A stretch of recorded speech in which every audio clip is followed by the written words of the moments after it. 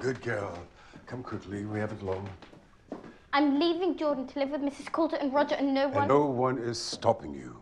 You know about that? Mrs. Coulter has spoken to me, yes. I arranged it all myself.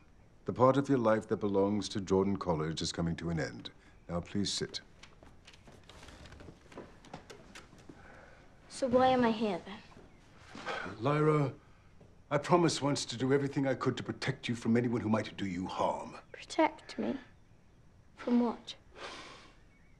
And the older you've got, the more I've felt the importance of that promise. Who did you promise?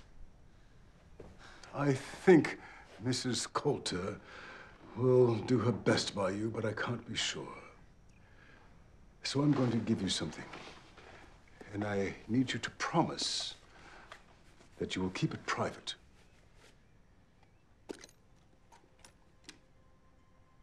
This matters, Lyra. We need your word.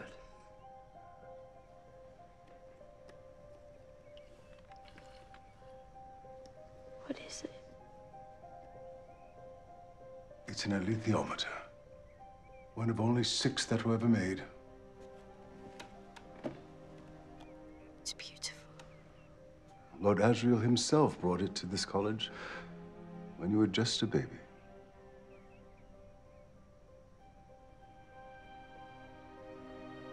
It's extraordinary. What does it do? It tells you the truth. How? That Pan and you will have to learn by yourselves. But please know that it is illegal unless approved by the magisterium. So secrecy is No, I don't want secrets. It's my uncle's. He wouldn't want me to have it anyway. Lyra, look at me. The powers of this world are very strong. Men and women are moved by tides much fiercer than you can imagine. This, hopefully, will provide you with some protection. Go well, Lyra.